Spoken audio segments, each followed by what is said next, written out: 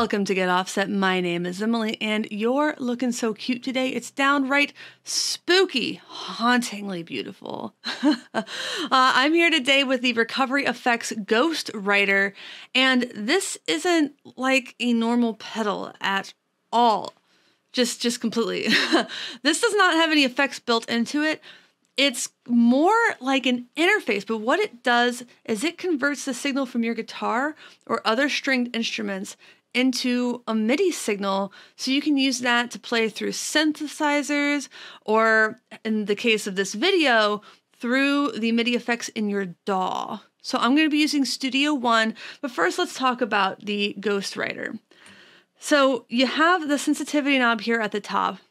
I do not recommend immediately cranking that. Instead, I recommend starting it with it very low and then turning it until you get that sweet spot that you're looking for. When I had the sensitivity up all the way, I was hitting like ghost notes, for lack of a better phrase. So the tracking wasn't perfect, but there you go. Next we have glide on or off. This adds a slight portmanteau to your notes. I'm probably not going to use that, but it's apparently great for like bends and stuff like that. Again, I just haven't used it. Finally, we have two foot switches. We have audio, and that's a through signal for your guitar, so you can record or play through just a standard guitar sound in addition to a MIDI sound, which is really cool, and that's what this is. So this converts through MIDI right there. This goes to your other pedals or your signal chain. So I am probably going to use both at the same time for a bit of this video. But let me open up Studio One here and I can talk about the setup. So this is Studio One, and as you can see, I already have some tracks built out. That's just for speed. So I have some instruments up here, the Ghost Writer pad, lead, piano. I have the sounds all set up, and I have two guitar tracks. But I want to show you really quickly how this setup works.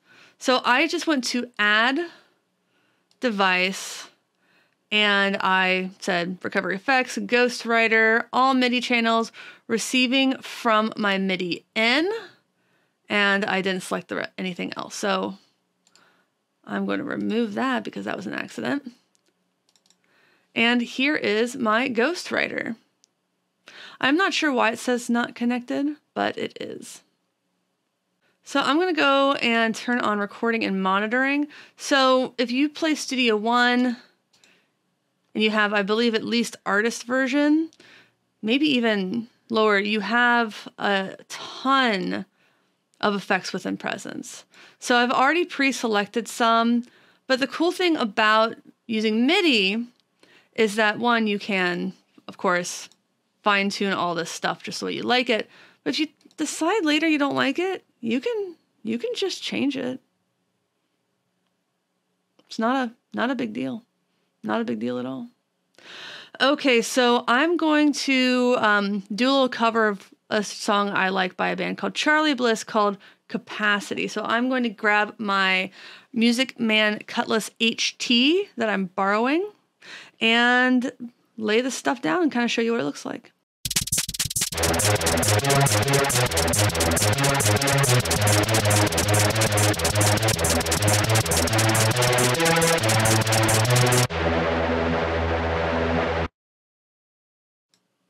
All right, well, that went really well.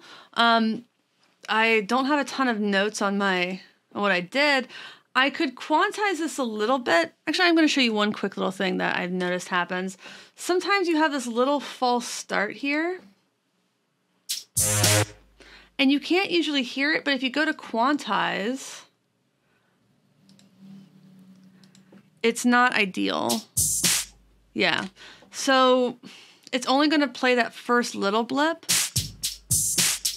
which is essentially nothing in this case. So if you do go to quantize, you're going to want to remove those little blips first, and then we can quantize. Or if you think your playing is tight enough, you simply don't have to do that. All right, so I like this. Again, like there are a couple little things I would remove as I was going through and doing my fine tuning, but this is gonna work great for my purposes. Next, I have 2 tracks. I arm the guitar.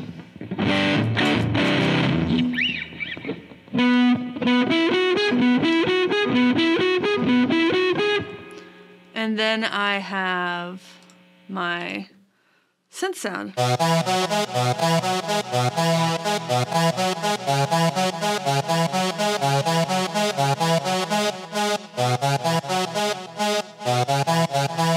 All right, so I'm going to record both at the same time, but I'm only going to monitor the synthesizer.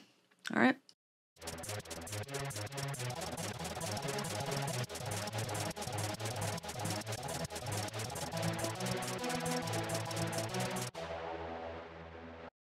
All right, so let's take a look at this one. A little less sharp. I actually missed a note in here.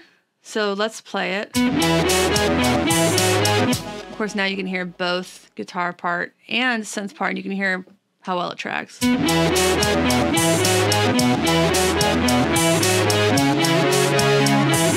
See, there's where I missed it.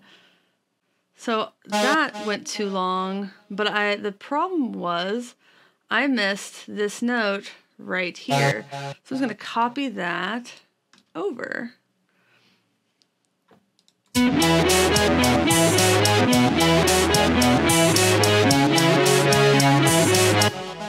Yeah.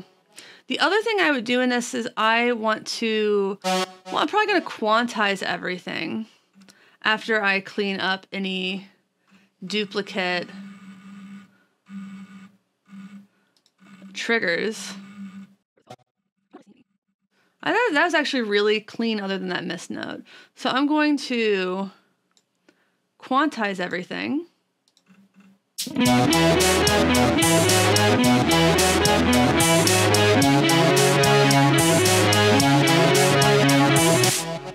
Yeah, and later when y'all aren't watching, I am also going to just make sure these notes fill out the space.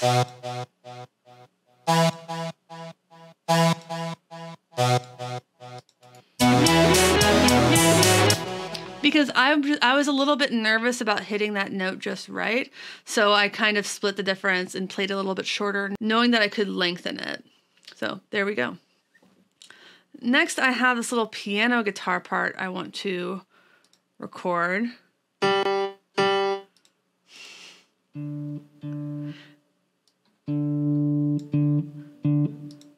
So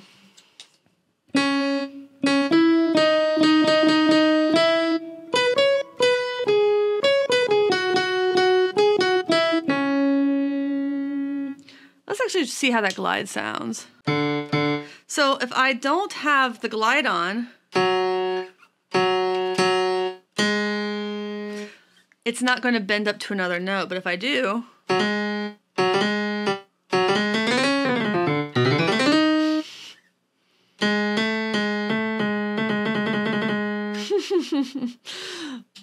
it's pretty fun. But I'm going to go ahead and record that last part now. Again, I'm just going to monitor the synth.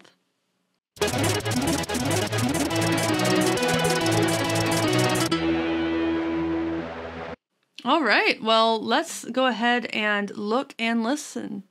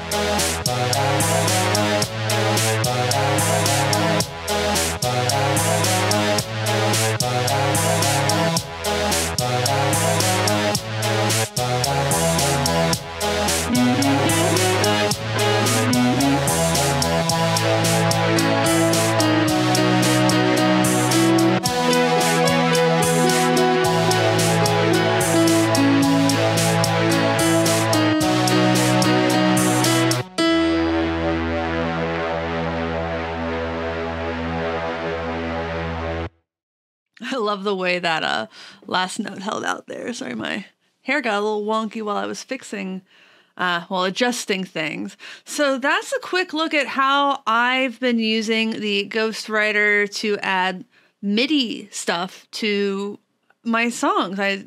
It's the Studio One's sound packs are fine. There are obviously much better sound packs out there, but being able to add those parts, move things around, ultimately in Studio One, you can like create charts. So like, let me move back to over here. Like you can do charts of your songs, and you can provide these to people that you play with, so that like if you write a little horn part, you use MIDI to do it, then you have this awesome little chart here. Similarly here. And there. It really opens myself as a guitarist up to more elaborate productions. Because otherwise I wouldn't be able to do that. I would have to tell somebody, hey, just use your ear. But if I have the ability to be like, here's some actual sheet music or tabs or something for someone I'm working with, maybe if we hire a violinist or a horn player, a cellist for a gig, I can just hand them the stuff that I recorded because I already know what I want it to sound like. And that's really, really fantastic. And again, just being able to use your guitar as a MIDI controller, which is something that you already have, I really believe that the Ghostwriter is an essential studio tool, especially home recording studio tool, for any guitarist who's also composing multiple parts. I love it. It just works. And isn't it great when things just work? So yeah, thanks again to Recovery, Greg and Zara, my friendly neighbors, for letting me play with the Ghostwriter for a while. It's a game changer for sure. Check it out on their website. Always buy directly from independent builders when you can, please. But if there's anything else in the world that you want, I have affiliate links in the video description for Sweetwater, Reverb, and Perfect Circuit. That Perfect Circuit one would be really great if you want to use the Ghostwriter to play with some really awesome synths. So again, thank you all for watching. Please like, comment, subscribe. If you're watching the premiere, there's still time to drop in a super chat if you feel like it. If you wish you were watching the premiere, just subscribe and ring that bell icon. And tell your favorite brands about us. We have a Patreon at patreon.com/getoffset. A bunch of links in the video description. But yeah, once again, everybody out there, thanks for watching. Thanks for understanding. Until next time, my name is Emily. Goodbye.